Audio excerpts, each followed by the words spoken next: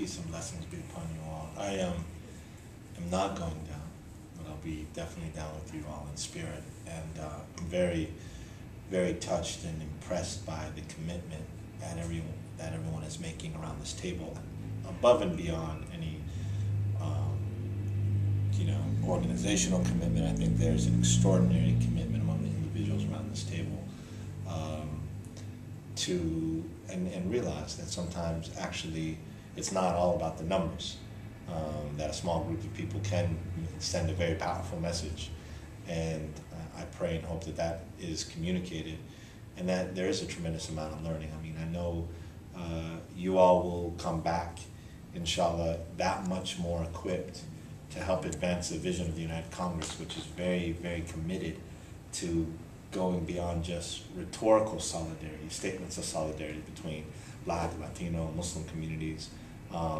But this is happening in Arizona at a time when not just the national conversation and debate about immigrants and where their place is, but where, I mean, we know there's an extraordinary debate going around about Muslims and, do they really belong here? Are they really, I mean, things that, Stephen Colbert and others are making light of, because they're so ridiculous and horrific that either you cry in horror or you just break down laughing. That's some of the news reports that in New York, Stephen Colbert did this whole thing in New York a couple days ago. They want one burial ground, a group of people want to dig up the dead Muslim bodies in that grave because they don't want their grave site to be contaminated by proximity to Muslims. That's the type of, those folks are not dissimilar to the folks who don't want immigrants in Arizona. But the fact that Arizona is seen like a Mexican thing, a Latino thing, and Muslims, and unfortunately Muslims in Arizona, some of them aren't out in the trenches as we would want them to be, right?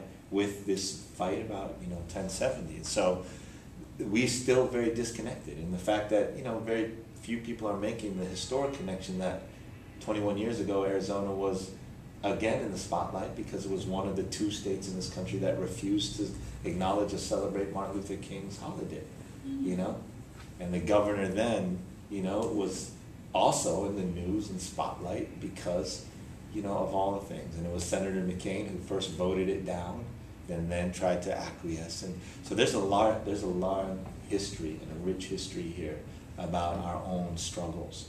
And I think and it takes sometime the trip, it takes sometimes a 2-day car trip to be able to process everything that you're going to be able to see, and hopefully throughout the conversations and discussions, this group will come back, as small as it is, empowered to really help the rest of the Congress make the necessary powerful connections that we need to be making at this time in this country, probably more than ever, because it is absolutely urgent. It is life, death. Josina didn't say that among part of the things. I mean, it's important to have a person who's in part Japanese American also on this trip.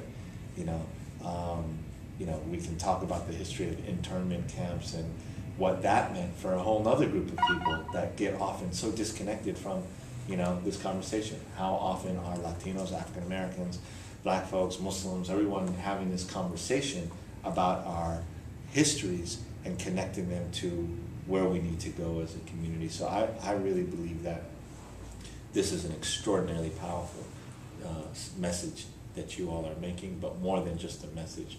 I pray that it's a spiritual trip as well. I mean, I really believe that this is a trip that, sometimes traveling is a very spiritual exercise.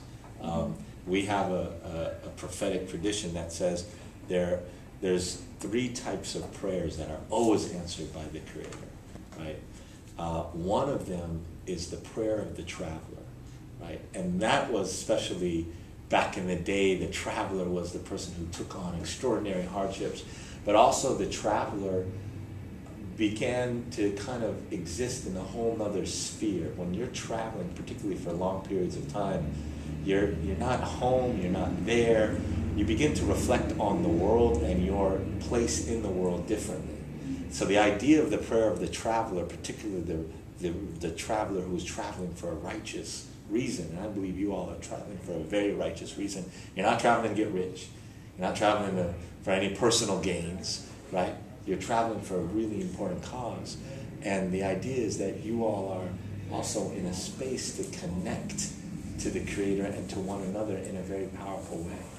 So I believe this is a spiritual trip, and I pray that the Most High will bless this trip and make it one that protects you as you go down, and fill it with something that is personally, spiritually fulfilling for each and every one of you as you get to know one another and possibly get to know yourself a little more. So I'm very proud and very excited about what's taking place.